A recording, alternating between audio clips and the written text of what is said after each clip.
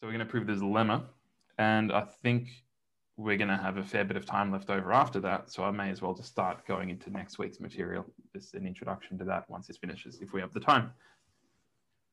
So let's prove the lemma. This is all that's left now. And I just quickly looked over the proof in the break. We don't need self-adjointness of V. V is just a bounded operator. So this operator we constructed capital V earlier on out of the identity operator. We didn't need self-adjointness of that. That was just a nice little coincidence. So because U is compact, we can do the spectral theorem on U, and that gives us a spectral resolution. And that's basically why we need compactness in all of this stuff. Let's take E sub lambda, lambda in the spectrum of U to be a spectral resolution, countable, spectral resolution. So that U is the sum over lambda in the spectrum of U, lambda times E sub lambda. And F of U is defined in a similar way. If you want to do all of this stuff for non-compact or potentially non-bounded self-adjoint operators, you use the spectral theorem. For self-adjoint operators, you have spectral measures and all of that, and you have a much harder argument, but this is the core of the argument's the same. So anyway, you've got that. You can write out the commutator of F of U against V using that representation of F of U.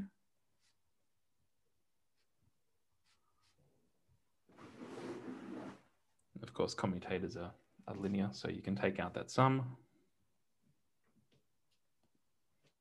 You can take out the scalar F of lambda, which commutes with everything. Then you have E sub lambda times V minus V times E sub lambda. That's what a commutator is. And we'll add in some extra terms in this sum, just to make things a bit nicer. We'll write this as E sub lambda V times the sum over mu in the spectrum of E sub mu, because this sum is the identity operator. We can multiply that. Minus, and then we put the same thing. We put in this identity operator, seen through the spectral resolution, times V E lambda. So we can symmetrize the whole thing, start to make it look like a Schur multiplier. So then you take those sums out, you get a sum over lambda and mu in the spectrum of F of lambda times E sub lambda V E sub mu minus E sub mu V E sub lambda. All right, now how can we simplify this guy? We see that we're actually looking at the same sum twice here, just indexed in a different way. If you swap lambda and mu, you see we've actually got the same sum appearing here.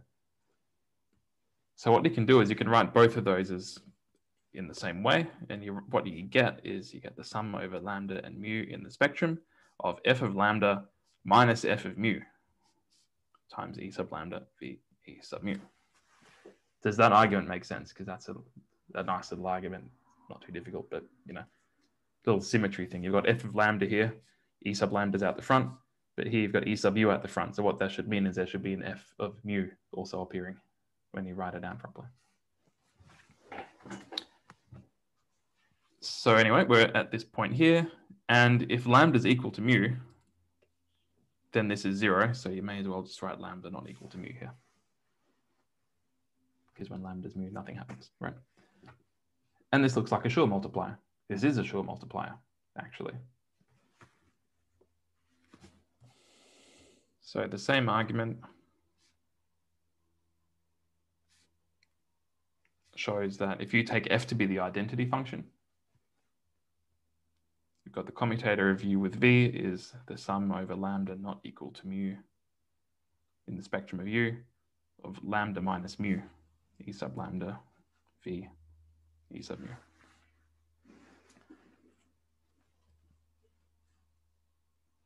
So what this says is that if we define a symbol, well, an infinite matrix M sub lambda mu, depending on F, in this way, we take F of lambda minus F of mu divided by lambda minus mu for lambda not equal to mu, and 0 for lambda equal to mu.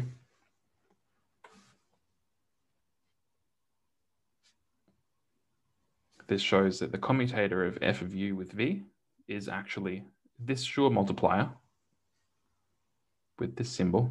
It's a bit confusing the way it's written, applied to the commutator of u with v.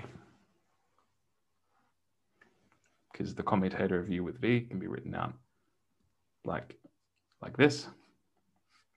And if we divide these coefficients by lambda minus mu and then multiply by f of lambda minus f of mu, we get the commutator of f of u with v. So we get this nice Schur multiplier relation here. So actually, the result we want to prove is actually a Schur multiplier boundedness result with this particular choice of symbol. The problem is this symbol is not a function of lambda minus mu. Symbols that are functions of lambda minus mu, you can actually write as symbols coming from Miquelin symbols if you have the Miquelin condition, and then you can apply the previous result. But here we have f of lambda minus f of mu, because the function f is not linear, right? It's just a Lipschitz function. If it were linear, you'd be fine, but it's not linear. If it were linear, the result would be trivial. So somehow we need to reduce this Schur multiplier into Schur multipliers we actually know how to bound. Let's just say not a function of lambda minus mu. So the trick is, how do you reduce this down to Schur multipliers that are functions of lambda minus mu? And this proof is really quite clever. So we need to make some reductions first.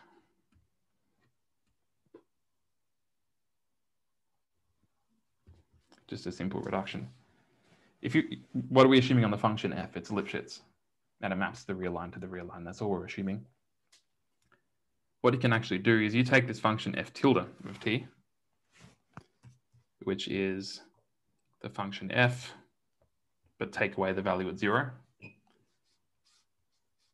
Multiply that by the Lipschitz norm of f to the -1, and then add 2t. What's so good about this transformation?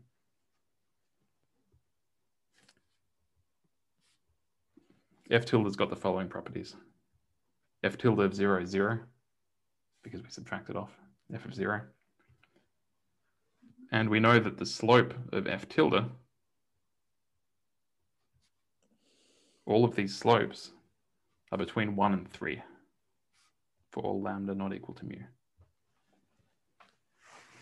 Because by dividing through by this Lipschitz constant, you can make the Lipschitz constant be bounded by 1, and then by adding this 2t, the slope gets forced to be between 1 and 3.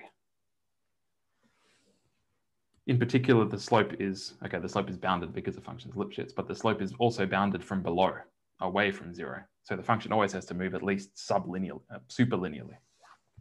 That turns out to be important. So if you can show the result for f tilde, then you actually have it for f as well, because if you take f of u commutated with v, you can actually write this then out as the Lipschitz constant of f times the commutator of f tilde u with v minus 2 times the commutator of u with v. This is just unpacking the definition of f tilde. The constant comes from here. Subtracting f of 0 actually does nothing, because subtracting a scalar gives you something that commutes with everything, so it doesn't appear in the commutator. And this 2 here goes there. So if you can prove the result for f tilde, you get the result for f. Basically a homogeneity and translation and scaling argument here. So we can assume, without loss of generality, that f of 0 is 0, and that all of the slopes of f are between 1 and 3. That's going to make life easier for us.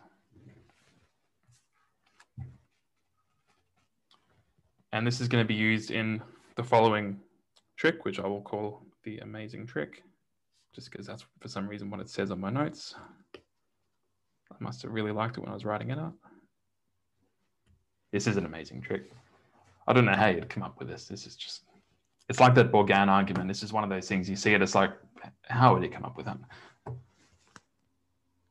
For values of x between 1 and 3, okay, x is going to be the slope of f, of course. Values of x between 1 and 3, we write x as e to the 2 pi t, where t is log x on 2 pi. Okay, sure. And that t is between 0 and 1. Okay, sure, whatever. Nothing miraculous there, but why would you do that? Choose a function psi, a Schwartz function on the real line, such that psi of t is equal to e to the 2 pi it. Do I want the I here? Should I have that? 2 pi t, not 2 pi it. Psi of t is e to the 2 pi t for t between 0 and 1. And it can do whatever it likes outside that interval, as long as it's a Schwartz function. Of course, you can do that. Having these values on the interval from 0 to 1 does not obstruct you from being a Schwartz function. Then let's write x as psi of log x on 2 pi. All right, this is true. This is for x between 1 and 3 still. Otherwise, this doesn't work. And we use Fourier inversion on psi. That's the amazing trick. Psi hat of s e to the 2 pi I log x on 2 pi ds. And that is the integral of psi hat of s times x to the is ds. It's a miracle. You've got this little identity x equals that for x between 1 and 3 for not just one particular choice of psi, but any psi that's equal to this exponential function between 0 and 1. Miracle of Fourier analysis. Why would you think of doing this? No idea. But it works. So having done that, we can write out our Schur multiplier that is not of the right form. It's a sum over lambda not equal to mu in the spectrum of u of f of lambda minus f of mu on lambda minus mu. Okay, there are no absolute values there before, but we've arranged it such that these slopes are always between 1 and 3. So in particular, they're always positive, and you can put in the absolute values for free. E sub lambda, commutator, E sub mu. This is what we're dealing with. Now this slope is always between 1 and 3. So you apply the miraculous identity of the previous lines. You write it as an integral over r psi hat of s times f of lambda minus f of mu to the is. Lambda minus mu to the minus is. Yep. E sub lambda commutator E sub mu ds. And what you see here is that if you fix s, this is a Schur multiplier of the right form. This is also a Schur multiplier of the right form. It's a miracle. You can write this as the integral over r psi hat of s of a Schur multiplier with a different countable spectral resolution. I'll say what it is, of a symbol m sub s times another Schur multiplier with the original countable spectral resolution with a different symbol m sub minus s of the commutator uv ds, where the symbol m sub s, let's write m sub s lambda mu is, hang on, my notes are a bit stupid. There we go. Takes this form. This is what our symbols are. This ms and this m minus s both have this form. We change s to minus s if you need to. And where this Schur multiplier here is defined with respect to the spectral resolution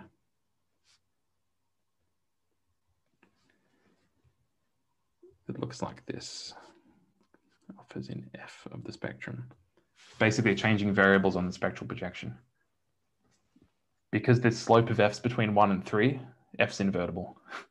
So you can do this. You've got f inverse. That's why you get f of lambda and f of mu instead of lambda and mu. So you might ask at this point, couldn't we just do this originally? Like we had f of lambda minus f of mu. We said that wasn't a function of lambda minus mu. It's still not, but we changed the spectral projection indexing so that it all works out. The thing is that we need this power is here so that the functions are actually bounded. This function lambda minus mu to the is actually bounded by 1. Complex exponentials do that. Well, it's not bounded by 1. It's bounded by the size of this thing, whatever. Where is it? Hang on. I forgot how complex exponentials work.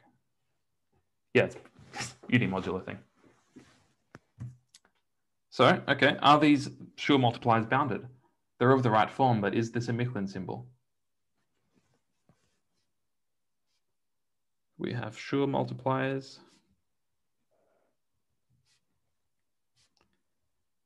Coming from the symbol. So it's phi sub s mapping the real line other than the origin into the complex numbers. Phi sub s of xi is absolute value of xi to the is for some s in the real line. This is well defined for real numbers that are not 0. Do a branch cut, whatever, to define your complex powers, doesn't matter.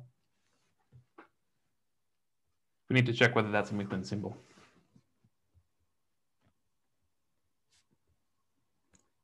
So for all xi,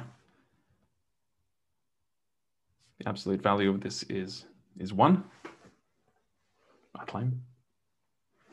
Can't exactly remember why that is. Why does that work with complex powers? That just works, doesn't it? Yeah, okay. So we have boundedness, and we have to check the derivative. What we need is that this is bounded over xi. And when you compute this derivative, I mean, you can do it in a couple of ways. I'm just going to write out, copying my notes, what do you end up getting? That's one way to do the derivative. Use a chain rule or whatever. And this ends up being bounded by the size of s. So they're not bounded uniformly in s, but for each s they're bounded. And you have this linear control in s. So this tells you that the Miquelin norm of that symbol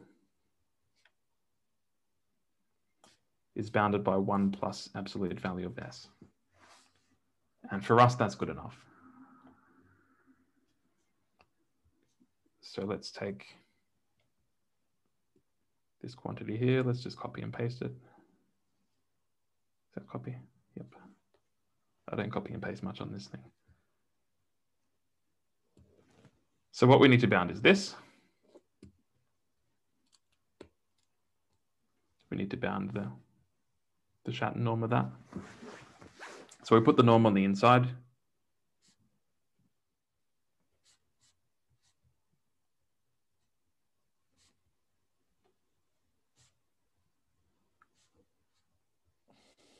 ds. And each of these Schur multipliers now we can bound. And the norm will depend on the Miquelin norm of that symbol we computed before. So this is bounded with constant depending on p by psi hat of s.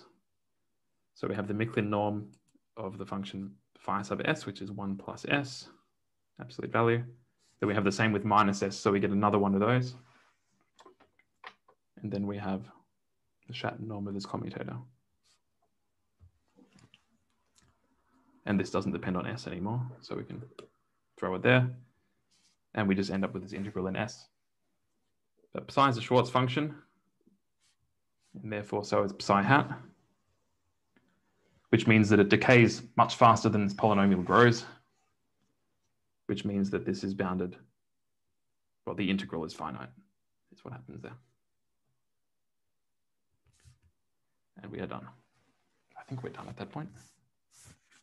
Yep, we are, I guess. Yes.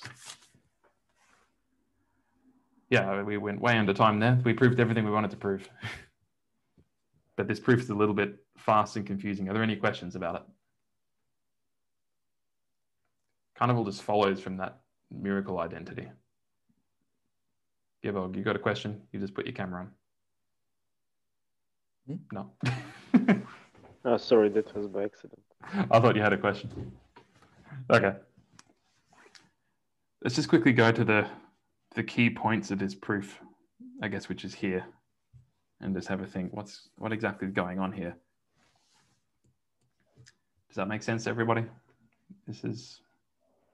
I don't really know a better way to explain it than I did. I mean, it's just, it all really falls out of that identity. Where did that prove that? Here, this one. Being able to write this slope actually is this Fourier inversion argument is an integral in S with complex powers. It's this kind of reproducing formula for numbers. It's, yeah, quite miraculous. I don't know what else to say about that. And yeah, if we didn't do it that way, we'd end up with a symbol that was, instead of being absolute value of psi to the IS, we would just have absolute value of psi, which is not bounded, and therefore it's not a Mifflin symbol. So you're not going to have boundedness of the associated Fourier multipliers. But when you get this S dependence in here, like that, the integral in S, you start to see Mifflin symbols that grow, well, that grow linearly, but you integrate them against a Schwartz function, so that doesn't matter. Okay. So we proved the lemma. That means we've proven the theorem. Where's the theorem? That's the lemma. We proved that quite miraculously. And we had this reduction by putting in clever choices of capital U and capital V just to write a difference in terms of a commutator, which is an argument that comes up quite a few times. Like, this argument wasn't invented for this theorem. Difference estimates are strongly related with commutator estimates. That just happens in operator theory. And yeah, the upshot of all of that is this Potapov-Sukochev theorem, which has nothing to do with Banach-valued analysis, but which we did manage to prove by reduction to the UMD-valued Mifflin theorem, which is nice. If you want to do it for general non-compact operators, you have to use a UMD-valued Calderon-Zygmunt theorem. You do still reduce it to UMD-valued stuff, but you don't use the Mifflin theorem anymore. Instead of getting Fourier multipliers, you get more difficult singular integral operators. But you can still use the UMD property to bound them. And you have to go into much deeper spectral theory than just spectral theory of compact operators, but it does work in the end. Anyway, that's a good theorem. We proved it. I'll move on to the next topic if there's no other questions about this. Now's your chance. No, cool. I haven't written the notes for the next lecture, so I'm kind of having to, improvise here. Hopefully it's not too terrible. I'll just give you the introduction to the last topic without any proofs, because if I do proofs, I'll mess them up. So that's all we're going to say about operator theory. We have one more week, so only really 2 more lectures. So we have to really cram in one last topic. And one of the first theorems I stated in lecture 1, I think it was lecture 1. It's a theorem by Quapien. I think the accent goes like that. I'm not sure. Don't know how to pronounce the name. If the Fourier transform, X is a Banach space, complex. If the Fourier transform is bounded on L2 valued in X, then X is isomorphic to a Hilbert space.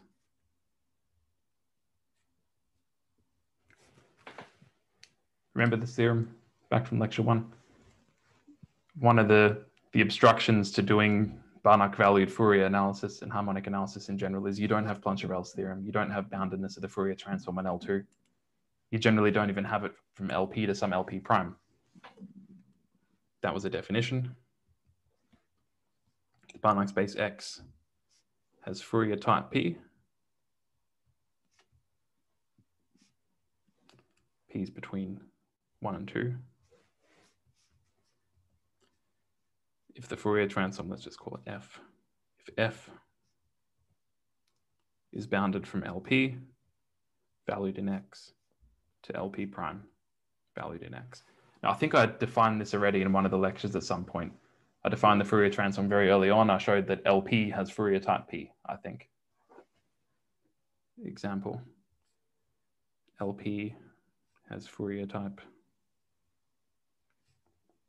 Well, the Fourier type has to be between 1 and 2. So let's say the minimum of P and P prime, like that. This is for all P between 1 and infinity. And I think I said that every Banach space has Fourier type 1.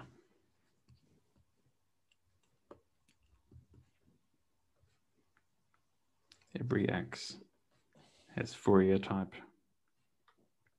1. Fourier transform is bounded from L1 to L infinity, pretty much trivially. One question.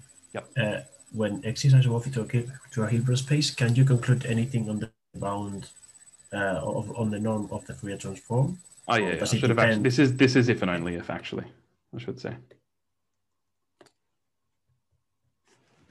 The direction I stated in the theorem before is the hard direction. So if x is isomorphic to if x is a Hilbert space, forget isomorphic. If x is a Hilbert space, you can use orthogonality arguments to show that the Fourier transform is bounded on L2.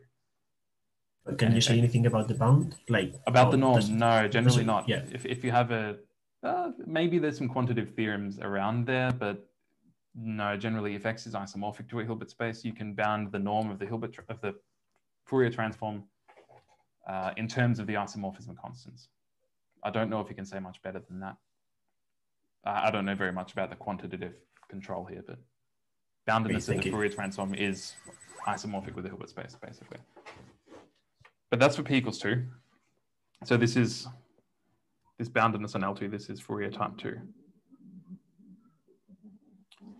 So what this is saying is every Banach space has Fourier type 1, and only those Banach spaces that are isomorphic to Hilbert spaces have Fourier type 2.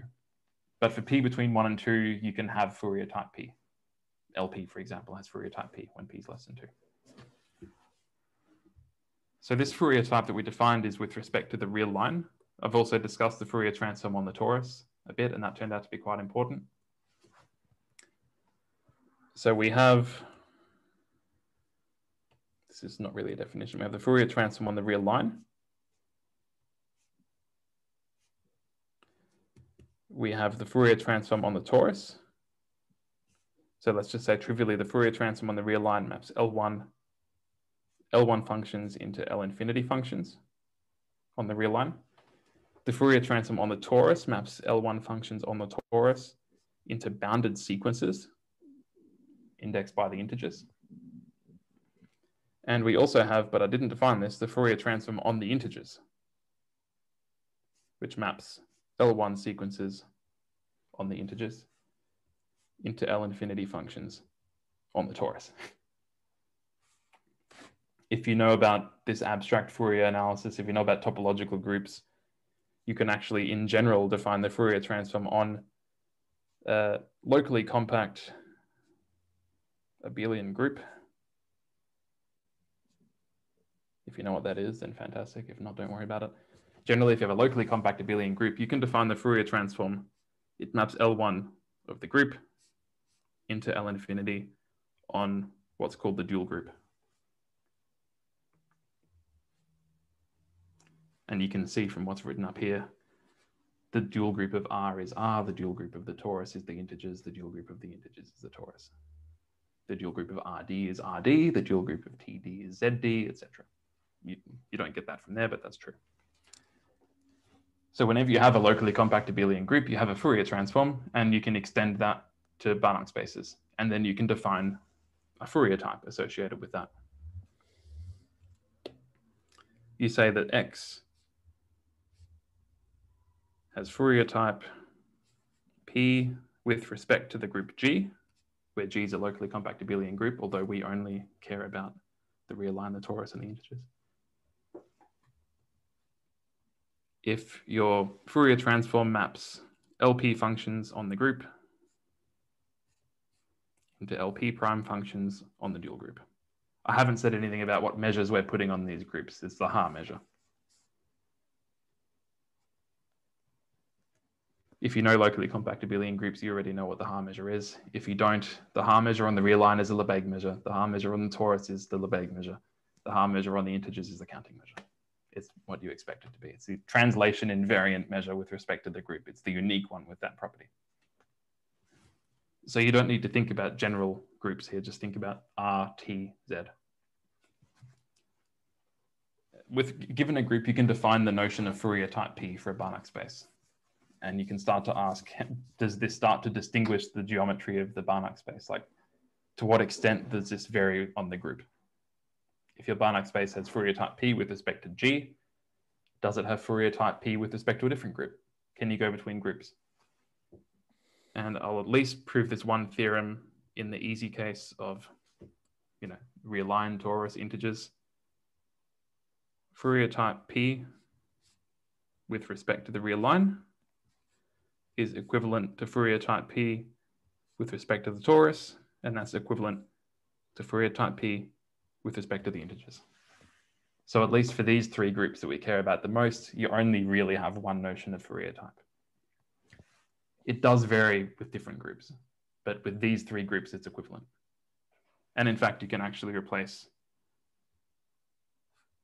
you can put an arbitrary dimension here and it's still an equivalent property, even as the dimension changes.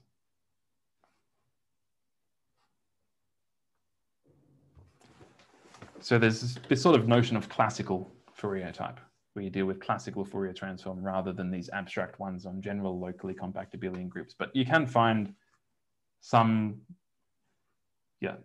there are groups where Fourier type with respect to one group does not imply it with respect to a different group. There's also this one group there where Fourier type with respect to that implies Fourier type with respect to all other groups. There's like a universal one that's good enough.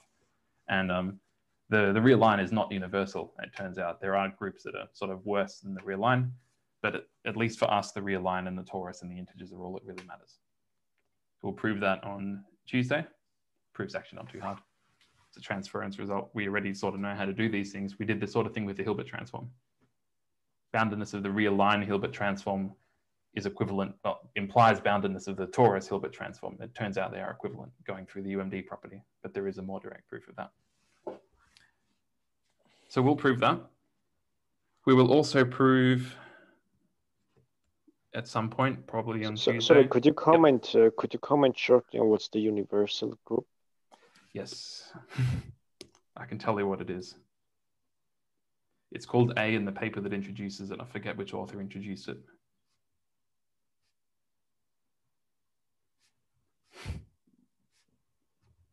Take z bod nz for all n and sum them together. That's universal. That's good enough. Actually, an easier way to do it, I don't know whether it's easier. I think you can actually take, I was about to say the set of all locally compact abelian groups, but I realized that's not actually a set, I don't think. You can somehow take maybe I should write product instead of sum here. I forget exactly how this works. Maybe it does need to be the product instead of the sum. It's not too important. You can somehow take all of the locally compact abelian groups and jam them together and get a locally compact abelian group.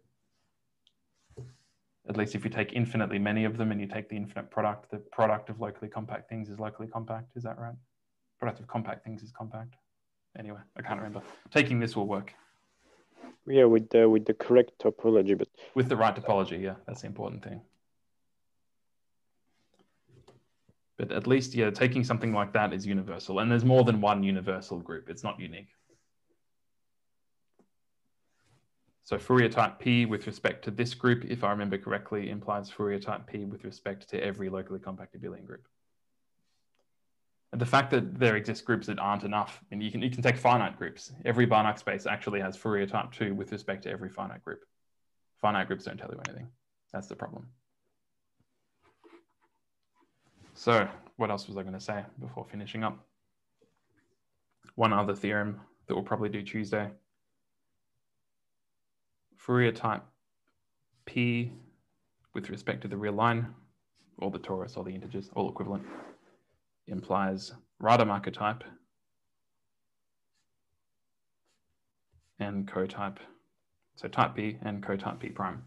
So remember we had this notion of Rademacher type and cotype, which is about whether you can control Rademacher averages by LP norms.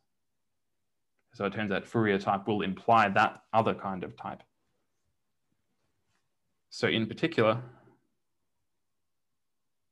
we'll have that Fourier type 2, before we know Compiègne's theorem. Fourier type 2 will imply Rademacher type 2 and cotype 2. And what we'll ultimately show is that that implies that X is isomorphic to a Hilbert space.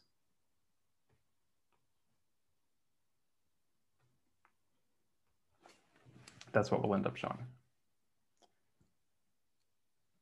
I think I'll stop there. If I tell you more about that, it's just going to get confusing because I don't have any proofs or details. So That's next week's topic. Yep. But the other way is not true, right? The other So way like is Banach type generally T not and true as type far as I know.